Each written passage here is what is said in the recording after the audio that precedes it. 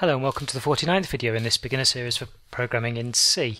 So in this video we're going to carry on looking at reading and writing to file, but we're going to write data this time. So we're going to write it instead of in text format that you can see by opening the written file in a text editor. We're actually going to write it in binary format in form of ones and zeros. And we can use this format to write things like, for example here, that I've typedefed, a structure. We could write any number of these structures to a file and then read these structures back in then when we start the program next time. And over the next 2 or 3 videos that's what we're going to do. We're going to make an array of num data entries, so 3 entries. In this array we'll have 3 lots of my data, and we'll write them to a data file, a binary file, and then we'll read this data back in and print it to the screen. And maybe after we've done that, we'll actually show how you can look inside a file for a structure at a particular position, say, but I'll decide on whether we do that later on.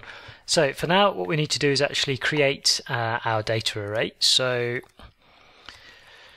And I've gone through the introduction a little bit quickly there because I'm assuming it all makes sense now because we've covered structures and things quite a lot in the past few videos. So we've got data array, and I'll call this num data.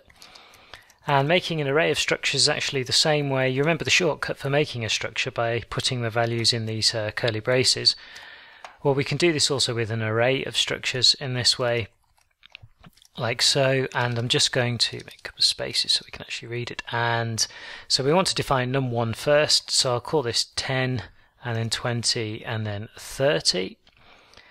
And then we need to give each of our structures a name, which calls an imagination, so I'll call it dog, and beer, and what else do I want to call it? I'll call it iguana. I was reading about iguanas and something in America the other day, so dog, beer and iguana, there we are. Now let's have a number, and we'll call it 111.123, and we'll call it 222.456, and we'll say 333.789. You realise in the structure above here that I've got an int num1, and then I've got 16 characters to hold the name, and then I've got a double here, so a decimal point number called num2. So for each of these structures in our array, we've got the integer, the characters, and the decimal number here.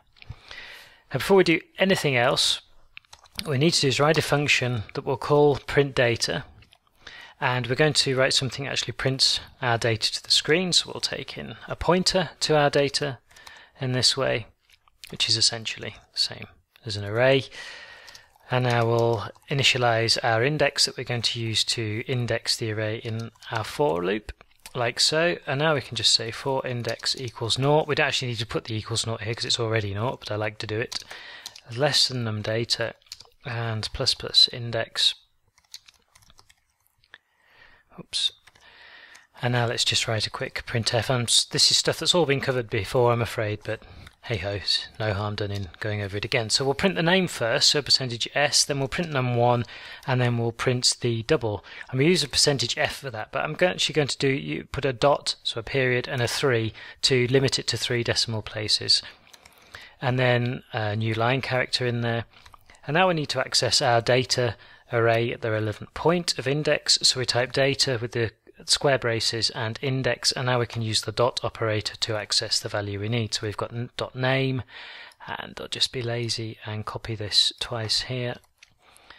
We'll have dot num1, and we'll have dot num2. So this should print then our complete array to the screen. So I'll just go to print data and call it down the bottom here, and we'll just send our data array as the argument. We don't need the address and sign here, remember, because we're sending in an array here, which is essentially already a pointer to some allocated data. So I'll just off screen, where embarrassing errors can't be seen, compile. It seems to have compiled, so I'll just bring this back up here, and now I can run the program, and you can see that we get dog, beer, iguana with the 10, 20, 30 and so on structures as expected printed to the screen. If you're on Windows, remember, use exactly the same line as this to compile, but to run the program just type ch49 rather than the dot and / as you do for the Mac or for Linux. So all's well and good, we've printed our structures to the screen, and what I want to do in this video then is actually write these structures to file. So we're going to make a function above the main, and I'm going to call this write data. Oops, I actually need to say what type it returns, so void and write data to file. And we'll take in again our data, a pointer to our data, just as we did before.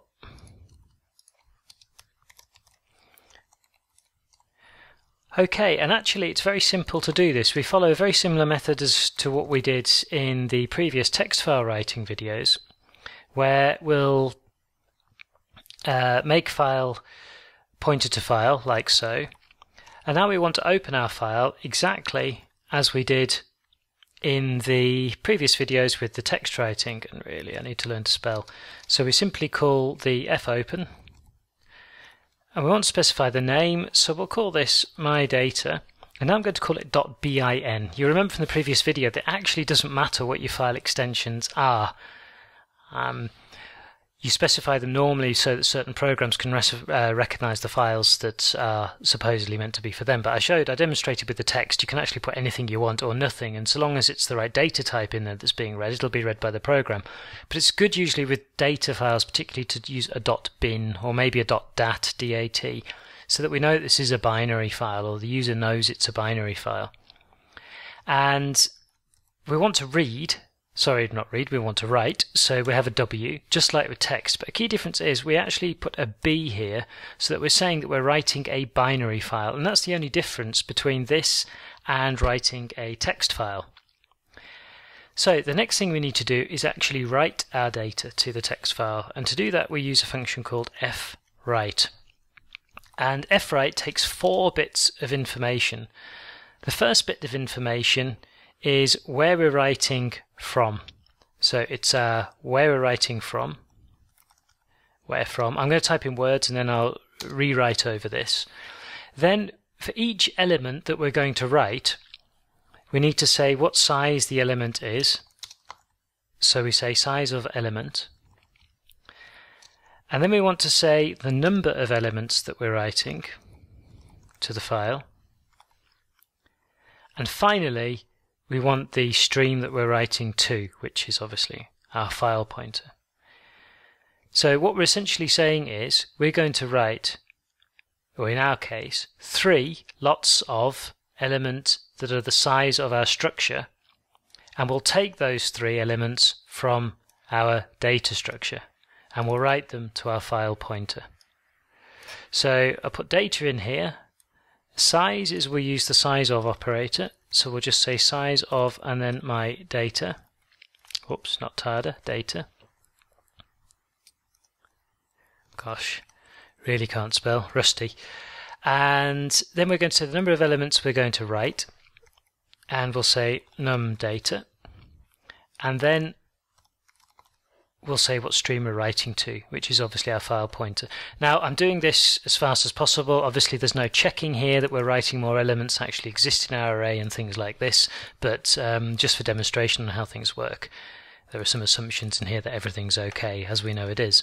Now next thing we need to say, actually between here before we write, we should really say if pointer file is not equal to null, null, then let's do something, because otherwise it means we've actually had an error. So I'll actually just put that in here now just for completion. So we'll say printf